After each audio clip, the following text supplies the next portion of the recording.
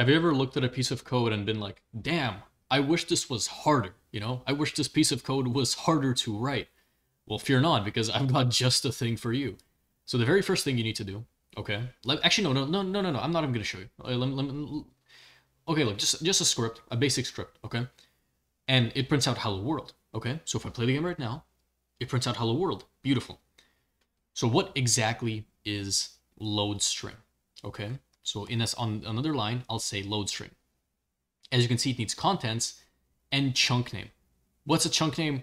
Who knows? I don't know. It has a question mark. The game itself doesn't know. It's a stupid thing, so we don't need it, okay? Load string needs a string. So in short, it returns the provided code as a function that can be executed. In short, any string in here will be ran as code. So if I take this right now, right, and then I put it over here, which of course it's not going to work because it's using the dumb, like, different, I don't know, apostrophes or whatever. There we go. Okay, yeah. So load string, what this will do is this will return a function which runs this string as a line of code. Now again, this because it returns a function, it's not actually going to do anything, right? So the way we run functions is we have to add a set of brackets to them, right? So just doing this won't actually run it because it's just a function, right? And functions only run once you actually apply these brackets to them. Now, if I play this game right now, it's not going to work because it says load string is not available. What the hell? Why is it not available? What does that mean? It's flat out refusing. It's refusing to allow me to teach you. Roblox hates me. I'm telling you, byte block slander is insane. But okay, look. The reason it's not available is because we have to go to server script service and enable load string. Okay, then it's gonna let us. So it's like racism, but like for load string. Okay, and yeah, and so now it's not gonna print out hello world because again we haven't actually ran the function, but it's not giving us this dumb red error as it usually does because it's stupid. Okay, to run it again, we just need to add two brackets because it's a function and that's how you run functions. And there we go. So it prints it out. It prints out load string. Very nice.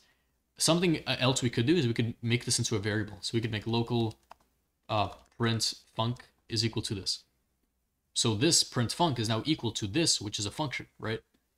So then we could just say print func this. And this will run the function. Hello world. Beautiful. Okay. Now, what else can we do with this? Okay. What is like the power of a load string? Okay. Because here's the thing. If we just give it some random text, it's not going to do anything, right? Or actually, I guess I'm stupid because let me see. Core packages message bus. Unsubscribing from a message ID not subscribed to. What does that mean? Who knows? Roblox is drunk right now. But yeah, if I try to run this line of code, it's not going to work, right? Yeah, because it's like attempt to call a nil value, right? Like this code doesn't do anything, right? It doesn't. But let's do something fun, okay? I want to try something fun. Inside starter GUI, I'll just add, you know, screen GUI, blah blah. You don't care, right? You just want to see the funny thing. Or not frame. What am I doing? I'm stupid. It's like text labeling. Nah. Text box. Yeah. So the goal here is just I want to make it so that like we have a box, and then whenever I type something in the box, it's gonna run that as a piece of code. Okay. So what I'm gonna do is I'll add a local script in here, and I'll just say script.parent gets property changed signal, and the property is going to be text. Connect function. So, and then what I'm going to do is I'm just going to have a remote event over here, so we can, again, if you don't know any of this, I mean, you're stupid, by the way, if you don't know any of this. You are, like, come on, bro. Your parents, like, dropped you as a child, but yeah, replicated storage, wait for child remote event, buyer server, will pass through the script.parent.text. So whenever the text changes, we fire a remote event, which passes through the text. And then here, what we'll do is we'll say, okay, game.replicated storage, wait for child, remote event, on server event, connect function, player, sure, we don't care about the player, and then we have the text, okay? So what I'll do is I'll say load string, text, like so. So any text that the player does is going to be ran. Now, is this a safe script? Absolutely not. This gives the player access to anything, okay? Like literally anything. So is that good? Not really. But let's see. So right now, obviously, it's gonna give us a bunch of errors. Okay. Yeah. But if I do something like this, print hello. Amazing. Spectacular, even, if you will. Or if we don't want it to actually like just change whenever the text changes, I believe there's a thing called focus lost. Like so. Focus lost. Connect function. And it gives you a true or false value if enter was pressed. Enter. So if enter is true, then we're gonna do this, okay? So instead of just passing through the text whenever the player changes the text, we'll pass it when the player actually hits enter, okay? So let's see what we can do, right? Oh, Roblox is doing that buggy thing, yeah. Print hello. Beautiful, okay?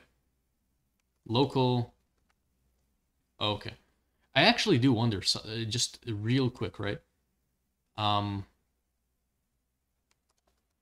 Local local part is equal to instance dot new. Oh no, wait, you know what? XP. I'll just say local explosion, and then we'll say XP dot position is equal to workspace on spawn location. XP dot parent is equal to workspace.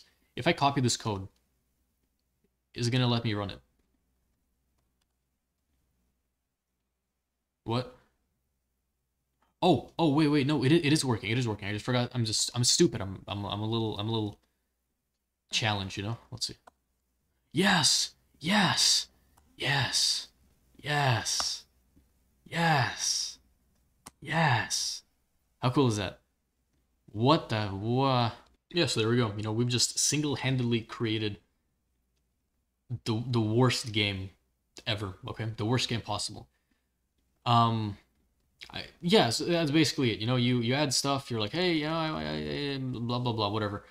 It sends a message to the server being like, okay, when the player hits enter, you send a message with the text, and then on the server, you run the text, and then hope that the player doesn't gain control over your server, because the player could do that, in theory. Like if you had that power, like real talk.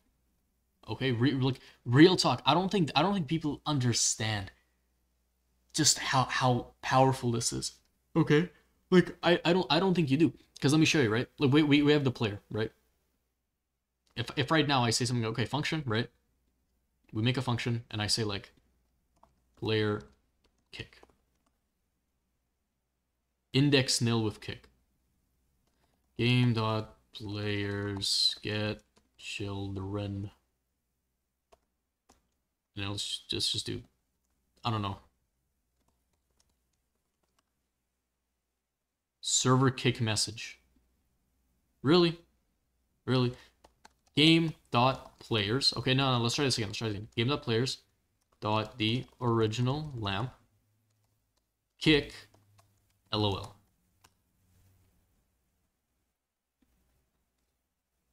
It doesn't want to kick me.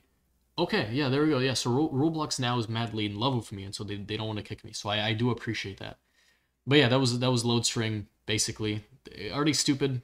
Kinda. I mean, not kind. Yeah, they are stupid. They're very stupid. Yeah, we're back to basics as always. I'm disabling this feature because I don't like it. And yeah, thank you for watching.